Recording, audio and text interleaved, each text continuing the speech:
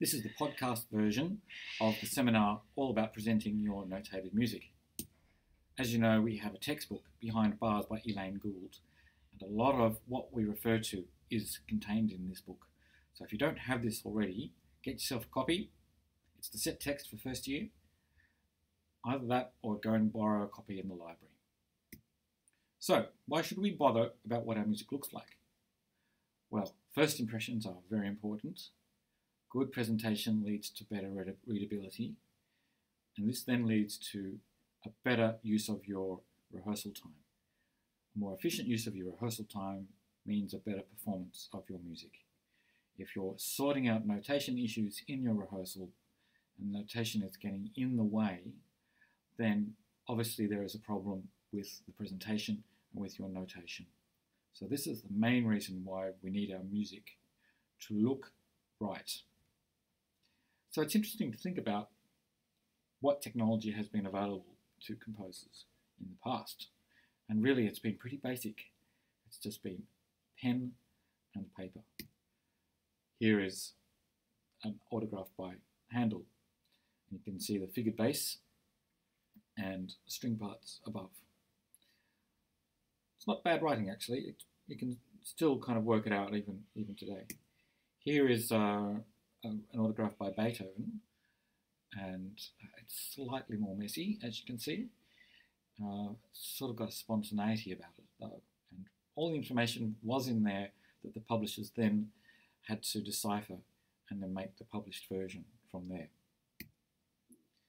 Here is Brahms, and you can see that this is a symphonic piece, and again it's kind of clear, and there's enough information for the publisher to then make their fair copy of this. You can see that Brahms has scratched things out, he's made some mistakes.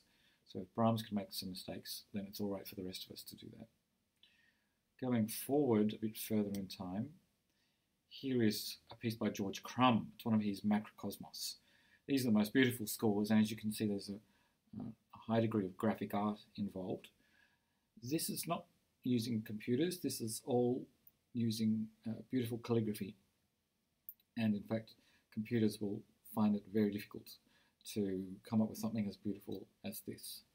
You might have to come up with a kind of a graphic arts program rather than a notation program to achieve something like this, and you need to turn around the score to make sense of it, and these are beautiful compositions to look at, and there's always a good reason for the reason that they look like this. There's a particular conception behind these pieces of music. So check out those Macrocosmos by George Crumb. So we need to think of scores and parts today and what they're used for. And what sort of situations do you need to produce high quality, well presented scores for? Well, it's a pretty easy answer, isn't it? For most things we need high quality, well presented scores. Apart from maybe some first initial workshop things where you might present something more sketchy, something a little bit more rough would be okay for a workshop, but when we get into a rehearsal situation where there's very little time, then of course we really need to have the best looking scores that are available for us. Now here's a little exercise for you to write down on a bit of paper this little grid, okay? What are the advantages of handwritten versus the computer? Handwritten advantages, handwritten disadvantages, computer notated advantages and disadvantages. You can pause this recording while you write a few of these things down.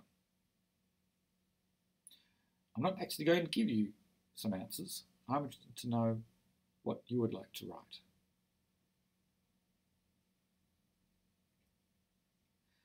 So, attention to detail. Being fussy will pay off. So firstly, the design and your layout of your score are important. And secondly, the content. What goes on the page and how much detail. So here is a design rule. Avoid collisions, they are dangerous. So for example, this document, this slide, there are lots of problems here. Here, for example, staves too close. Dynamics, the markings above the stave. Let's highlight all of them. So let's see what we can do about it. Here is a before and after shot. That's much better. Down here we have more space. The dynamics are better presented. You can see the tempo marks above. This spacing is better on a horizontal level. Here is a little mistake still. That needs to be moved down. But overall, it's much better. So you need to think about what paper you're going to use. Is it going to be landscape? Is it going to be portrait? If you're writing for vocal scores, never use landscape. It's just not used. You need to use portrait. So finding out what the conventions are. There are different paper sizes as well. So for a large orchestral score, you might print on A3. A4 is okay for chamber-sized pieces. And then orchestral parts are done on B4. Okay, so think about size, quality, and I'm sorry for this terrible unenvironmental statement, but paper is cheap. In other words, if you need to use more paper to make your score look better, then use more paper. Now let's consider the staff size. The outer extremes are the problem on this page. So 0.5 centimetre, it's too small. You just can't read that. 0.8 of a centimetre, you might think, well, it's nice and readable, but it tends to look like easy music. You know, it's too amateurish, looks too big. So between 0.6 and 0.7 are pretty good. For an orchestral part, the rule is 0.7, but if you need to fit a bit more on your page to alleviate page turns, then 0.6 would be an acceptable compromise. Have a look at published scores and see what they look like. And you can see, for example, that there are spaces between the staves where you've got a split staff situation and using the score divider here. There's also space in certain parts here. It's relatively cramped, but you can still see everything, and you know there is just enough room to fit on the page on this published edition. So yes, look for the distance between different families and making room where it's required. Jumping forward to the next slide, you need to watch out for horizontal space. So in the first bar, there's too much. The last one on the page, the bottom system, it's getting towards being too squashy. You could probably just about get away with it, but even still, you'd want to reduce the font size if you're going to have that many. And this is sort of in between, but perhaps also spread out. So actually none of these is an ideal option. You need to tweak that page in order to get things to look slightly better. You need to make a judgment about do you need to spread things out more or squash them in order to get page turns as well. So alignment, if you're doing handwritten scores, and handwritten scores can look really great, then one of the dangers is not having things aligned properly. And you can see in this version, the vertical lines don't line up. So you need to use a ruler for that sort of thing. Also, watch out for dynamics which are underneath the note heads. The rule in vocal music is different, and dynamics go above in pieces for choir and for voices. Here we go, that's been fixed up now and it looks much better. You can see that the dynamics are aligned both horizontally as well as vertically. For handwritten manuscript, it's a really good idea to use a ruler. And although that's kind of clear, barline stems, beams, hairpins, that is crescendos and decrescendos, should be used as using a ruler. So this one is, you can see that the lines underneath have been ruled. They're slightly better. It looks a little bit more clear, but crescendos and decrescendos could be better still, couldn't they? But that manuscript, if you're using handwritten score, that's pretty good. That's clear enough. So another rule is fonts. It can be really confusing if you're using lots and lots of fonts. It can look really messy. So here are a few rules for you. So tempo indications, 14 or 18 point, depends on the size of your score. If it's an orchestral score, it might be larger. And for tempo alterations, writ, a tempo, and so on, bold is good. You don't need italics for these ones. Sibelius generally gets this one right.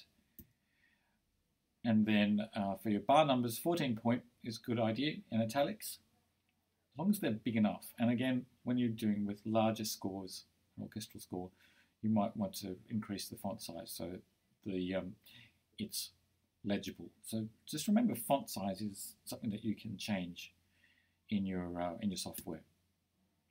And then things like your crescendo mark, they should be italics. 12 or 14 point, again, just depending on the size of your score. 12 points usually okay. And then performance directions, 12 point plain. Those ones need to be plain, whereas the other ones underneath are usually italics. Okay, have a look in the Behind Bars book for a guideline on this. Here is an idea. It's not necessarily one that everybody needs to do, but it's a useful thing, especially for draft scores, is to put your bar line under every bar. I've seen it also placed above every bar in scores. For example, in John Adams' scores, they do that. The other rule is that it's always on the left-hand side. Bar number is always on the left-hand side. And you'll see this in the parts. Okay, so bar numbers there. You also want rehearsal figures in your scores as well. So cues in parts. Right, this is a big thing that you need to consider, is that when you're doing pieces for multiple players, they really need to know what each other are playing on occasions. So there's a big section in Behind Bars. I suggest you look at that up and how to select cues. In particular, it's the instrument that's next door to the instrument that's playing. So if it's a clarinet and they're sitting next to a flute, you want to put the flute cue in rather than the violin cue. But it's also sometimes to do which is the music which is most similar, or the music that is at the top line. So I suggest you read this up, page 566 in Behind Bars, and that's your bit of homework to do that, and to start practicing putting in cues into your parts. Okay, here's another one, rehearsal letters. So when there's a significant change in texture, it's a good idea of putting in a rehearsal figure. If you put something in the middle of a section, a rehearsal figure, it's kind of annoying because musicians have to then go, oh no, let's not go from X, let's go from 2 bars before X. Okay, you need to think about how performers might approach a piece of music and how they're going to rehearse it. So think about the ease of rehearsal, and it helps also, it can help you as a composer think about your structure and kind of delineate it in a visual sense. Page turns, my goodness, these are a nightmare. The general rule is to try and put them around the longest available rests. Okay, so if you've got a rest of 4 bars in the middle of a page, then that's where it's probably better than having just a sort of half a bar at the end of the page. So I have half a page of music in order to facilitate a longer page turn. And this helps musicians a lot. If there are no rests, well, we're in trouble. Okay, multiple players. Sometimes you have 2 players per part.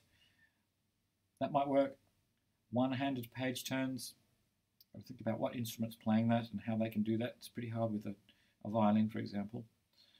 And if there are no rests at all, then you really need to think about more textual changes in your music. Maybe there's too much going on, too much of the time. So here are some general points to note. So try and really look for this attention to detail in your scores. So make sure that there's a correct number of beats in each bar. Metronome markings, please. Score matching the parts. It's good to go back and double check. Now, gosh, there is a Sibelius special with time signatures, that sometimes they go missing in parts, and sometimes there are too many time signatures, unnecessary time signatures in both scores and parts. Watch out for articulations, make sure you're consistent, the dynamics are always there. The pauses are in all staves, not just one. This is a big mistake students sometimes make. You should put it in one part and not all of them, because then the other instruments will just keep counting and keep going on.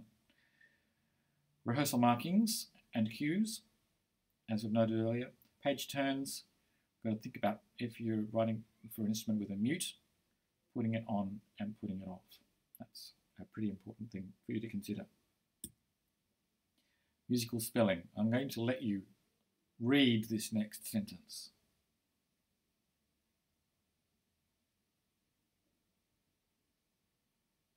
Okay, so I think you get the point.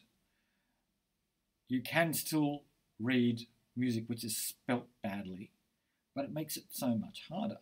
So let's really think about getting good musical spelling into our compositions as good practice. So here's an example. Think about what notes fit vertically and what looks right in terms of the standard practice of music. So we would change the G flat to F in the first two bars. In the third bar, we would change the D flat to a C sharp so that it looks right. Okay? Now that's a simple example. It can be much more complicated when we are writing in a less strictly tonal style.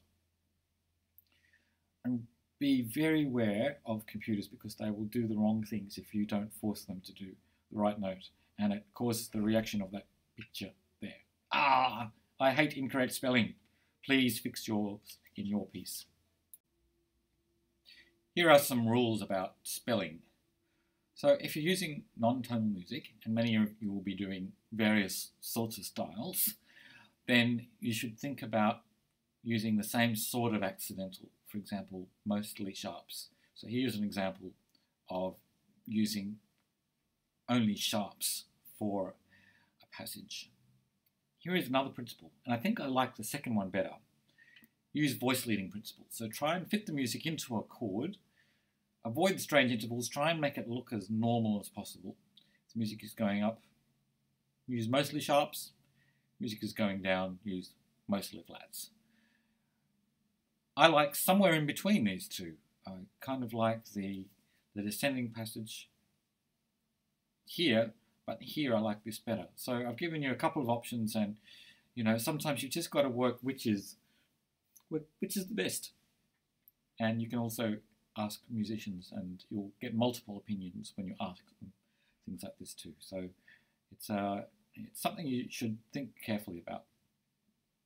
All right, finding errors and proofreading. This is very important. You need to be fussy. You need to check, double check, and triple check. So one rule of thumb is to try and find a certain number of errors in any pass when you're looking through. So see if you can find 4 errors per page. And if you find that, great.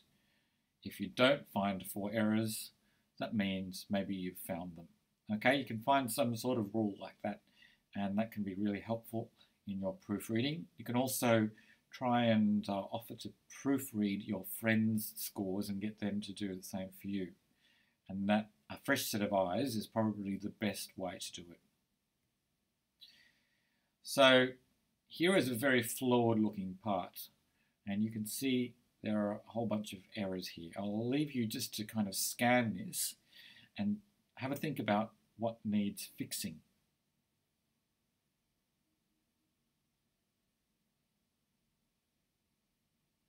So here is a fixed version. Okay, so the contrast is quite interesting. For example, first of all, tempo. Here we go, much easier to read. It's in bold. We can read that much more clearly. The space between the staves is formatted nicely. And this is better. The horizontal layout is much better too. We can kind of comprehend this so much more easily. So let's go back. All right, now the first one is a bit smaller. So that's one thing, is getting the font size right. the number of bars here in each system is inconsistent. This is a disaster, needs spacing. And see things like this, like the RAL mark, the tempo mark. The tempos are not there, and we don't know what instrument is playing it. So there's quite a few things wrong here. Look at the bar numbers here as well. Okay, they need fixing. So let's look back at the corrected slide. Better here. Much bigger font and better print size altogether. The dynamics are set out better as well. Okay, so there are some guidelines for you to have a think about with your own works, and especially considering the parts. This is really important, guys. And one final task for you to do is, I would like, as a small task, for you to find a piece of your own music and to insert some cues into the parts. Sometimes you need to create a separate file that has the cues put in. There are plugins in both Sibelius and Finale to create plugins. I'm not sure what happens with MuseScore, or if you handwrite, then you can handwrite the cues in the parts. Okay, for example, here would be a great place in this bar here to actually have a cue so that the player knows what is being performed first of all. So read through the section beginning at page 566 in the Elaine Gould book for about 10 pages. Read through all of that very thoroughly, and then see if you can apply some of those principles to some of your instrumental parts. Bring that along to class, and then we'll take a look at how you're going with those cues. Also try it as you're rehearsing and getting your pieces into the rehearsal stage, putting in the cues. Maybe the musicians might suggest some to you, and you can put them in for the final version of your piece. Okay, so good luck everybody with getting your final versions of your scores completed, and looking forward to hearing your pieces and also seeing them in their beautiful notation.